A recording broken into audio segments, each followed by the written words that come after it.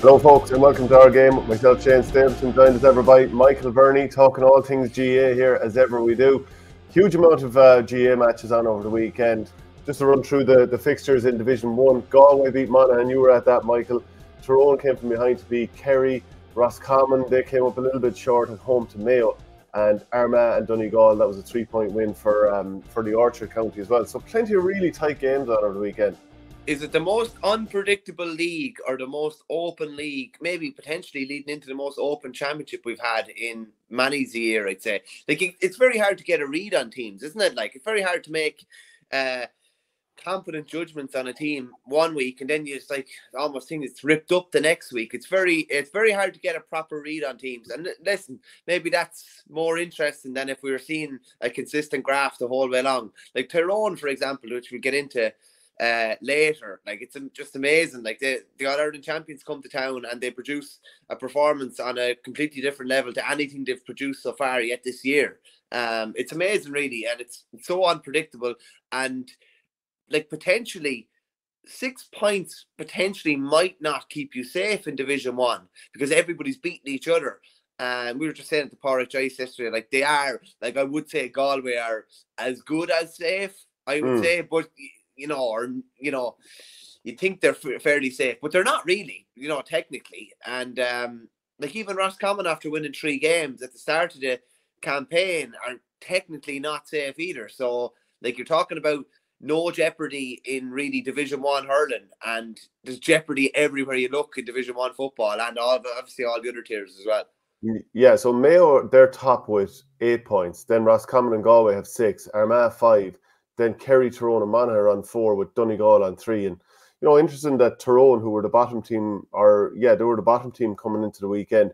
They beat the All-Ireland champions, Kerry. Donegal, who have only one win the whole time, they beat Kerry. So everyone's taking it out on Kerry at the moment. But, Richard Hogan says no mop chop for Verney. Yeah, I wasn't thinking that you'd get it in over the weekend. No, it would be a big job. In fairness, actually, I walked past the barbers in Dunboyne the other day, and your one saw me out through the window, and she was kind of looking at me like that. It was around 4 o'clock on the Saturday, and she was thinking, the last thing I want is this lad walking in. But thankfully enough, I trotted on, went down and got a coffee. But when you can see that someone does not want to see you, and I'd say she was the relieved woman that I walked past that door. She'd want a weed whacker, I'd say, to go at that joke there. Joe Butler says, hi guys, watching a lot of Gaelic football over the weekend. Did you ever see the amount of pulling and dragging in a game? It's hard to know what constitutes a foul nowadays. Well, I suppose one of the things that's coming up into the conversation or into the limelight again is bits of simulation. We're seeing it in both hurling and Gaelic football, so we're not picking out one code over the other. There was that incident that included Sean Kelly, excellent player for Galway. Really like watching him, and always has a great attitude, but he went down very, very handy. Players constantly going into contact, putting the arms up in the air, looking for frees. I thought Jarly O'Byrne's got, towards the very end of the game when he did eventually get a free, but he went into contact when he was soloing into the Donegal part or defence. He came in, and as soon as anyone came near him, the arm went up in the air. And I just think referees need to not buy this stuff because it's just happening across the board a little bit. I kind of agree with Joe there. I think I have to say, I think hurling referees have gotten a lot better at not buying frees, because I think it's with the hurling the arm almost, maybe it's more obvious when they're trying to buy it or whatever. But I was even watching Dublin and Derry the other night, and a couple of times, I saw Kieran Kilkenny go like that a couple of times in reference to one of the Derry players. I think Con did something similar as well. It's definitely becoming far more prevalent than you would want, and they're going to have to get to the stage where they start potentially dishing out cards or punishing players that they feel have gone down, incorrectly, or punishing players somewhat as well. Like, should it be like, imagine like they start blowing a free against you when you're trying to buy a free, we'll say, in hurling, or you stop. A lot of lads stop as well, put their arms in the air and stop, and all of a sudden free the other way. And then, they won't be long stopping doing it. But that's one thing, the simulation thing of, getting, a tiny little knock to your chest, or tiny, not even, running into somebody, and all of a sudden, somehow you run into somebody chest to chest, and you end up going down holding your face. Do you know what I mean? Like this, like that has no place in any games. And one of the reasons I fell out of love with soccer would have been a lot of that, I'd say, to be honest with you, because I just couldn't buy. I couldn't watch that anymore. Basically, remember, was it recently? I think it was Roy Keane and Micah Richards were praising Jack Grealish for winning a penalty when he clearly dived. They were actually both praising him, and I was just flabbergasted by it. That was the level of punditry that was going on as well. And like, there's cuteness and there's, you know, just blatantly breaking the rules or blatantly doing something that is not sportsmanlike at all. And yeah, I wouldn't be a big fan of it. And I think they need to stamp it out ASAP. I wonder, has there ever been a more petulant display in sport than what Bruno Fernandes showed yesterday for Man United? He just started sulking, looked like he wanted to come off, did the whole diving simulation, going down holding his face when he was barely touched. But I think Luke Shaw was also awful. But yeah, it's just every time someone says the word petulant, I just think back of Dunphy with Ronaldo when it was Ronaldo against Messi in some Champions League game. You know, it was a display of petulance. You know, he just called him a brat and a cod and all that carry on. But anytime anyone says petulance, that's immediately the first word that comes to mind. I didn't see any of the soccer, I won't lie, but my WhatsApp groups were absolutely hopping with all different stuff. Like when it was 3-0, it was bad. When it was 4-0, it was bad. But when it ended up 7-0, it was boys absolutely going to town on United supporters. So I would be a very casual, like, Liverpool supporter, like, legacy-wise. But I don't have, you know, and I went and kind of tagged along with a few boys for the Champions League final in 2018, but I wouldn't be following how they're going or anything like that. I wouldn't have any interest really. But it was just funny. I was in a WhatsApp group and there's United boys going absolutely bonkers and there's Liverpool boys going bonkers. But I was just thinking, like, United by all accounts are going really well this season. Like, really well. Like, completely turned the screw. Liverpool are going stinking off. There's no point in saying any difference before yesterday anyway. And it kind of got me thinking, you know, where does this rank in, like, you know, hammerings? Like, there's one thing, a team being hammered, but when you think, like, United are probably 50-50 going into that game, were they? It's probably 50-50 realistically who was going to win. I thought they'd win, yeah. Yeah, maybe even skewed in United's favour because of their recent form. Then got me thinking, you know, what are the GAA hammerings like that in big games where you're thinking an All-Ireland final or semi-final where you're thinking, can't call this game and somebody wins by 20 points? Well, Cork getting hammered by Limerick a couple of years ago, I don't think anyone saw a 16-point defeat coming that day, did they? I mean, I was even thinking Cork would win the game. Yeah, that was a hammer. You're a bit of an ape, to be fair. Yeah, there is that. I didn't see Tipperary losing by 18 points back in 2012 against Kilkenny. I wasn't feeling too confident, but I didn't think that would happen, especially when you're winning at half-time. Yeah, you definitely wouldn't have. No, like, that was bizarre, really. That was the whole Lara Tommy game, and of course, the whole defeat is blamed on Lara Corbett as a result of that, even though they were winning at half-time. Tipperary peddling Kilkenny and every other All-Ireland recently, I suppose there's that. But 19, just on that, 2019, albeit Kilkenny going down a man, like, that was a fair hammering. Like, that was an almighty hammering in All-Ireland final. And Kilkenny had started the game okay. They'd actually started okay. They'd started the better of the two teams, to be honest with you. I remember there was a few clever, I would say, tactical fouls that Tipperary made when Kilkenny had broken the line a couple of times. Yeah, in particular. And what did that end? Was that 325 to 20 points that day? Is that the same? Yeah, I think it is. I think it was. I gave up counting. But that was a fair hammer.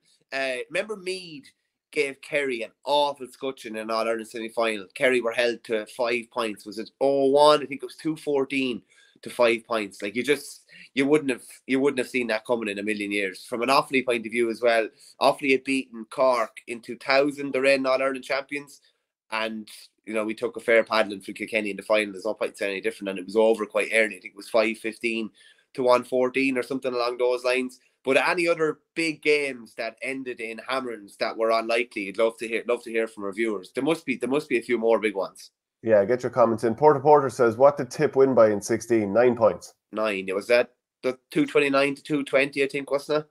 Something like that, Jack. It was, again, I gave up counting. So a few bits of news anyway. Tipperary ladies football star Aisling Maloney, she could be on her way to Australia. So apparently approached by several clubs, including Geelong and Brisbane. Kyle Hayes, he's been handed a one-match ban for the off-the-ball incident against Galway last weekend. They're currently on a training camp in Portugal. Outside of Limerick, have you heard of any other team being on training camps at the moment? There probably is one or two, or at least gone away for weekends to Carton House, Johnstown House, or whatever. Yeah, I think Tip were on one the weekend just gone, but I think it was like local. It could have been somewhere in Kerry or something like that, I think. I remember like when COVID hit as well, Tipperary were in the middle of a training camp, weren't they? They were somewhere abroad at the time, and I think Limerick had planned one, but Tipperary came back, and I think they all had to. Did they all have to isolate for like 14 days or something when they came back like or something? that, yeah. Yeah, like it's bonkers, really. Like listen, Hayes' suspension. The only ramifications it has nothing really on the league. The only ramifications it has is that potentially if he were to get sent off at some stage in Munster in an All-Ireland semi-final, that he could end up missing a couple more championship games. There was talk that this could be a 2-game suspension, but it's only a 1 game. They're playing Westmeath this weekend. Like that, with due respect, they'll win that game without him and probably without a couple more. And it's funny, Limerick are in a position where they're going to be in the knockout stages probably of Division 1 at this stage. And you kind of wonder, do they want to be in a way? And it's one thing getting to a semi-final, but would they want to be in a final? Just a bit of an interesting one there, because it is a bit of a poison chalice given the proximity to the Munster Championship now. Yeah, remember 2010, Tipperary were supposed to go away on a training camp, but there was the ash cloud eruption. So that halted flights in Europe at the time. That's right, that? Yeah, that's right. I'm actually looking at the name of it here, and I'm going to try and pronounce it. Eyjafjallajökull. Geez, that's a fair old tongue twister, but there you go. Good 2008 Kilkenny Waterford. Porter says in terms of GAA Hammerons. Nobody saw that coming. Yeah, you know, like for an All-Ireland final as well. Sure, what was it, 330 to 111 or something like that? And it was a real soft consolation goal that Waterford got at the end. I think, like and that's kind of like the Cork Limerick game a couple of years ago in the All-Ireland final. Just when you're expecting, not that it's 50-50, but 60-40, 65-35, and then one team just absolutely obliterates the other. Yeah. Well, and what do you make of former club footballer of the year, Eugene Brannigan, being part of the Down squad this weekend? Like previously, he said he had no intention of being involved with Down. I'm sure Conor Laverty being over the county team is, a huge part of that. And previously, there weren't that many Kilcoo players in there. Now there's about 7 or 8. I've even heard maybe Sheelan Johnson is in there. I've also heard talk that, the Jim McGuinness being in training wasn't a once-off only, but without official confirmation, it's hard to say that for sure. But I'm not that surprised. I'm not that surprised. Are you? There's imagine the loyalty they would have to Conor Laverty. And take loyalty out for a second as well. Imagine probably the belief that they would have in what he's doing or the levels he's going to get Down football up to. Now I know they were beaten at the weekend, and they're probably out of the promotion race now. Realistically, I think that Division 3 looks like a 3-horse race now with Cavan, Westmeath and Fermanagh, who've probably been a bit of a surprise packet. But it doesn't surprise me that much. Like, there is a loyalty to lads. Now, Kilcoo could suffer as a result of that, because guys who were focusing on club duty only and raising standards at club level are going in playing county now. They're pulling away from the club, and they've obviously got a new manager in as well, in Kilcoo as well. Conor Gilligan stepped aside. So the club might suffer as a result of that, but there is a sense of loyalty definitely to your own club, man, that when he goes in with Down, you don't want to see the ship sinking. You want to do whatever you can if you're good enough to drive things on, I suppose. John Collins is talking about the Hammerons again. He said, show my age here, but in 82, Cork hammered Waterford 5-31 to 3-9 and then lost the All-Ireland final to Kilkenny by 10 points. I was devastated. The glorious uncertainty of sport. It's very true. It's unreal, yeah. Could be a major blow for the Wexford Hurlers, but a finger injury has ruled out Liam Ryan from their last 2 league games. So he dislocated his finger in the opening league defeat to Galway, and he's had to have a little bit of surgery as well on ligament damage to the middle finger on his right hand. So that's not ideal. It's funny, like people would think, just wrap up your finger and, hurl away. It's really not like that, especially if you're going to have to catch the ball with it, or if you're, grabbing a jersey. I mean, it's a physical game. This does happen. You do grab onto an opponent, and the pain that can come from it, it's very difficult to hurl with that. Yeah, even with football now as well. I remember Ian Maguire had a hand injury last year, and even when you're trying to just grab someone back for a second or something like that, you can just, the damage you can do, if you don't get slap on it, or you don't get a belt on it, you might be okay for a while. But then if something aggravates it, you're in big trouble. I broke my index finger on my right hand before, and I broke it down at the very just joining the knuckle to the finger, and you'd know, like, it was unbelievably painful, outrageously painful. If it's maybe your little finger, you might get away with it, but saying that, if it's your little finger on your right hand, and your grip on your hurl is not the same, and your hand is slipping off when you're striking, it has all. Listen, for a forward, I'd say it's probably a lot more difficult to manage. Maybe a corner back or something that's only picking a few balls and hand passing the ball out and spoiling a lad. Maybe it's not as bad. Just say you're a free taker and you're carrying a hand injury. Do you know what I mean? Like, or something like that. Very, very difficult to survive. Yeah, I've had this sort of mallet pinky finger for a long time. I can't bend that down really at all. I'm sure plenty of other lads who've played are like that. And for a while, I think it's like the ligament or something like that basically is gone in it. Something like that. No one would understand, like, if you tried to explain this to somebody outside of Ireland or whatever, that, like, look, if you put 30 hurlers into a room and you say, this is an amateur sport, here's their hands from playing, and they're like, you know. Do you ever see George O'Connor Wexford? His outrageous hands? Yeah, outrageous. Like, it's mad. Like, but I don't know. There's something like, it's just like, would write a passage be the right way of saying it? It's just like, if you play hurling, this is what's probably going to happen in your hands. Football did a lot of damage to mine. If an O'Neill hits the top of the finger, the top third of the finger pushes it back, and then you don't have the same flexibility in it. I'm only getting mine back now, but like I always said, you put your fingers together and you see the gaps. You see the gaps that are in between your fingers. It's not good. As long as at least we're able to type or whatever and do a bit of work and stuff. But yeah, I think it's just taken as given that you're going to have problems with your fingers if you play hurling. Yeah, but like for a long time that one was just sore, and I couldn't really play. I kept trying to wrap it up with different tape. It was only when I found that sort of elasticy tape. You know the way, like, you can have tape for your hands or whatever, but there's a sort of an elastic one that you can sort of almost mold around your finger a little bit. It gave it that little bit of cushion, and I thought it was very good. So if anyone out there is watching and they know the name of that stuff, let us know, because it is. Yeah, because I know I got a thing, Evo Shield, it was called, around my thumb at one stage, and I know your brother Paddy had something similar. He broke his ribs before, didn't he? Yeah, and he had an Evo Shield thing around, or a guard around. But it's funny when you can find things that work, and just, you could be in agony with that and it could be really problematic, and you just find something that just works, and you're able to still have the flexibility and still use it, but you're in an awful lot less pain. When you find some KT tape, it could well be, yeah. Is that what it's called? Okay. St. Conleth's Park in Newbridge is closed for up to 18 months from the end of March to allow for a €17.5 million redevelopment. Kildare GAA is confirmed.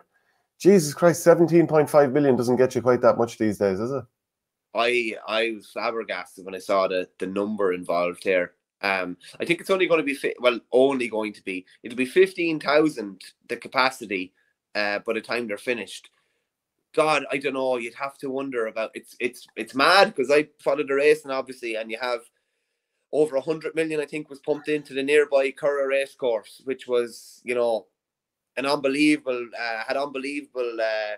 let's say, culture and history maybe before the start of the development, and development went on so long that it almost kind of sucked the life out of place, and they're struggling to get that atmosphere kind of back, in that they lost a lot of patrons who would have just landed on the whole time to all the different events. And Kildare's Conleth's Park's going to be closed for a good while now, but you just wonder, I don't know, what banger they're going to get for their buck. Yeah, they're going to have a nice ground that can hold, whatever we say, 15,000, but are they going to get that many neutral games? Are they really going to get bang for their buck? Seems like an awful wedge of money to be putting in.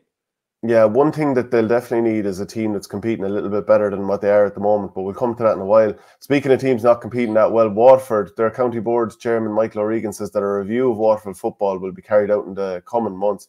He was saying on WLR, their Lorna Parker show, he said, I've been talking with Effie Fitzgerald, who's the manager, myself, on that.